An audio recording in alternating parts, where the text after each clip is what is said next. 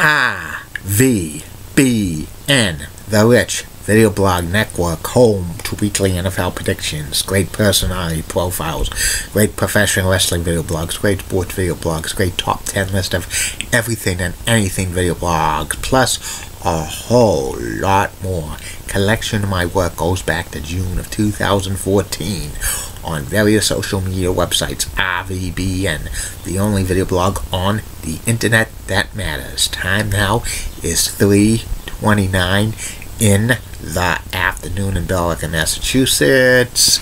It stopped raining, about 69 degrees. Some heavy duty rain south of the Mass Pike, especially at Cape Cod and the islands. Some news to report on the RVBN News. Why do. It's official. The Boston Celtics traded Avery Bradley away to the Detroit Pistons for Marcus Morris. This is to create salary cap space for Gordon Hayward. And also the Celtics announced that Jay Crowder's no longer on the trading block. I predicted that Avery Bradley was going to move because he was due for a big contract. He played 7 seasons with the Celtics. Also, it's Happy World Chocolate Day. Indians manager Terry Francona is going to miss the All-Star game due to a heart procedure, but he'll be back managing the Indians in next week after the All-Star break. Prayers to Terry Francona. And the United States of America added 222,000 jobs in June. That's pretty good. And that's about it on the news from the RVBN News. Why do. Be back in a flash with my second video blog subject of the day, which will be about cities that the Pawtucket Red Sox should consider moving if they do not get a new ballpark to replace McCoy Stadium in Pawtucket. But first, hear this. Pump it up, pump it up, pump it up, pump it up, pump it up, pump it up. Get your exercise and walk, run, jump, skip rope, jump rope, swim. Take power walks, take power runs, take power anything. Do it for at least a half hour each and every day. Get the heart pumping and moving, the heart health, and you could be slim and trim. RVBN. Time now is 3:32 in the afternoon in Belleville, Massachusetts. I am back. My second video blog subject of the day is about cities that the Pawtucket Red Sox should consider moving if they do not get any funding to build a new ballpark in Pawtucket, Rhode Island.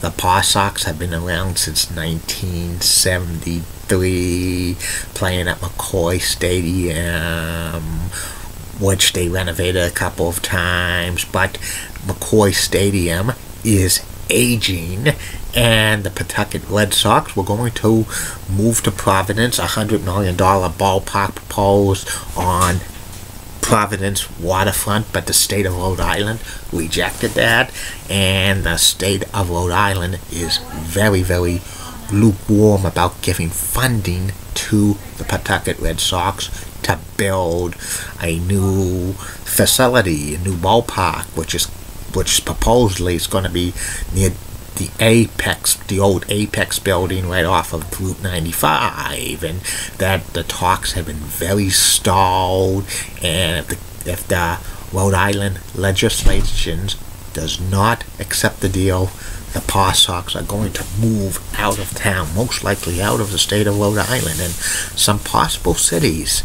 that have been mentioned of bringing the Pawtucket Red Sox there. If they move, there's been talk that the south coast of Massachusetts, New Bedford, Fall River, and Taunton have been considered targets for the Paw Sox to move there. And those 3 locations might not be the best locations because they don't even have a stadium ready for the in New Bedford, Fall River, and Taunton. And that area of Massachusetts has high unemployment rate.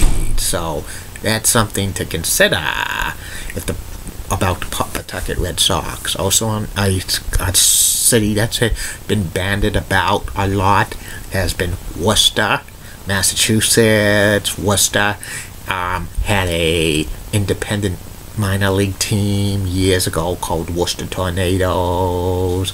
They have a beautiful facility, but it only seats 8,000. They need to get up to par, at least 10,000 for AAA, and Worcester is willing to negotiate it with the Pawtucket Red Sox to move them there. Also, another city that's considered to get the Pawtucket Red Sox is Springfield, Massachusetts. Some land near the MGM Grand Casino that's being built there, but they might have to go through territorial rights because the Harvard Goat Yards of the AA Eastern League kind of owns territorial rights to Springfield because Springfield and Hartford are close by each other, the Pioneer Valley. So the Pawtucket Red Sox might have to pay some money. Also, there's been some cities like Brockton, Massachusetts. They have a stadium, Campbell Stadium, which seats 6,000, but they would have to bring it up to par. Another city considered Lowell, Massachusetts, because they have the Spinners, but Lalashia Park's only 5,000, and they would have to add 5,000 more. And also Lynn, Massachusetts has Fraser Field, but that's 6,000. They would have to renovate it. So the Pawtucket Red Sox have lots of options to choose from, deciding that if they don't get the funding. But the Pawtucket Red Sox are a tradition in Rhode Island, and the Rhode Island government needs to step up to the plate and give them the funding. If not, and I hate to say this, the Pawtucket Red Sox will probably be moving to Massachusetts. And that's about it on that. I'll be back for the third and final video blog on night, which will be about the former TV network, cable network in New England, AT&T 3/Media 1 3/CN8 New England. Keep calm, everybody. I'm a Julie Bunny guy. Molly Rose Blonde, WCC, Roxanne's nice legs. Elizabeth Hart, so stunning. She's best. Amy Sweezy's awesome. Amy. Linda Church at WPIX channel. I love New York. Such a rocking crew. It's got the best legs in New York City, Boston. Bob Gibbs of ABC 11. Sweet Southern accent. Best legs in Raleigh, North Carolina. Ren Cliff, WHGH channel 7. Boston is awesome. Has best legs in Boston. And now we will leave WABI channel 5 in Bangor, Maine. Roxanne has the best legs in Maine. Bye now.